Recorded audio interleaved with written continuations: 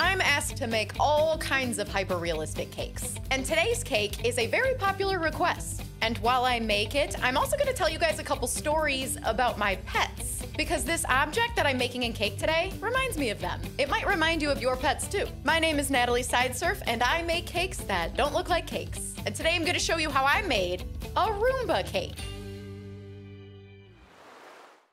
This real Roomba is my first Roomba ever. And when I first received it, I wasn't exactly sure what to expect. I knew it was a robotic vacuum, but I had never seen one in action. So as soon as I charged it, I turned it on, and I was utterly mesmerized.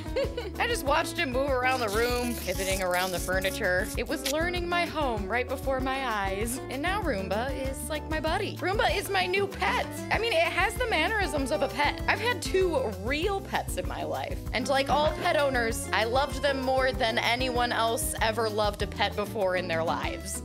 My first pet was a tan cat. I was only a year old when we got him, so I don't remember his early years very much, but legend has it that this particular cat was a big blabbermouth. He meowed a lot right off the bat, so my parents named him Meow. Meow was a little overweight, and he was really lazy, like really lazy, which was great because he didn't give a hoot about what you did to him. So as a kid, I could kind of pester Meow, and I could poke at him and pet him, and he just didn't even seem to mind. I found out later in life that that isn't very normal behavior coming from a cat. Meow was a good cat, but as he got older, he started to do this thing where he'd bite cords. This was the 90s, so your typical house had a ton of cords everywhere. Meow would chew on all the phone cords, the Nintendo 64 cords. He'd chew on all the cords that existed behind our TV, and even behind our huge computer. Electronics were very boxy back then. Eventually, my parents started to realize that there were little teeth marks all over all the cords. We were hoping to catch Meow in the act to try to get him to stop chewing the cords, but it's actually a very difficult thing to do. Meow may have been overweight and lazy, but he was also sneaky. We tried to get him to stop, but what can you do? Maybe we should have coated the cords with something that tasted bad.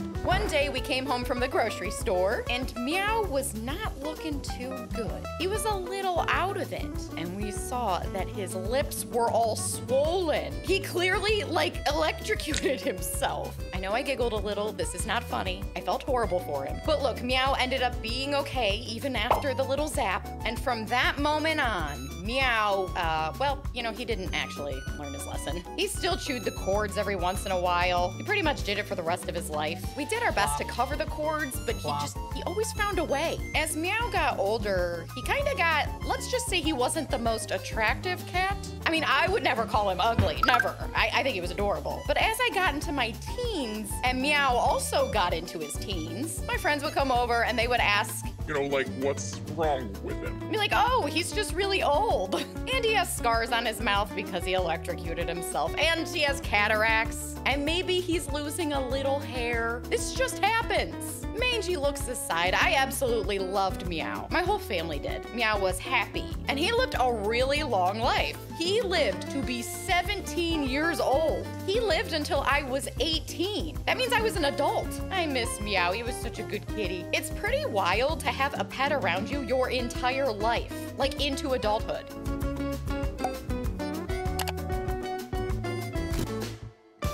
The second pet that I had, I got in my 20s. My future husband, Dave, and I started dating, and 2 months into our relationship, we decided to get a dog together. Good thing that relationship worked out, because buying a dog with someone you've only known a short while probably isn't the best idea. But again, it worked out. We're married. All good. So when we went to pick up our puppy, we found out that she was actually born on the exact same day that Dave and I had our first date. It was such a coincidence. How cool is that? She was born on the day of our first date. Our cute new pup was white, and she was short and stocky. She was like a little tank, and we named her Mrs. Robinson. As a young pup, she was really easy, but as she started to get a little older, she got a little rambunctious. And when I was home alone with her, she would run laps around the house like a maniac, and then she'd bark in my face.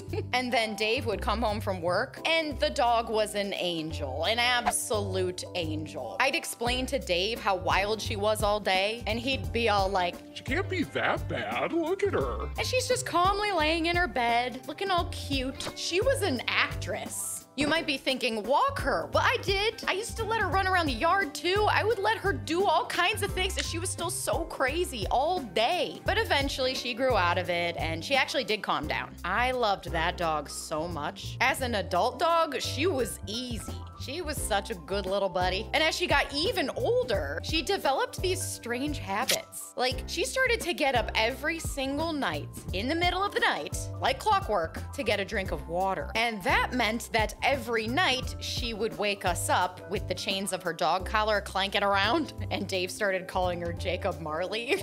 It's a Christmas Carol reference. It's very funny. Now, Mrs. Robinson lived a long life. Not meow long, but she did live for over 13 years, which isn't too bad for a chunky bulldog mix. So in the way that Meow was my cat my entire childhood into my adulthood, Mrs. Robinson was our dog during our entire relationship, up until a little over a year ago when we had to put her down. We loved her so much. I'm so happy that we got to spend 13 years of our lives with her.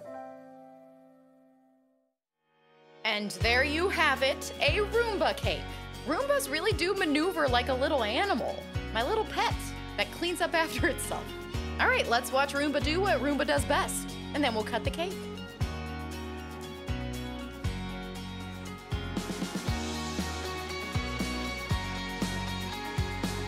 If you like this video below, and subscribe to this channel if you haven't yet, because I post a brand new hyper-realistic cake every week.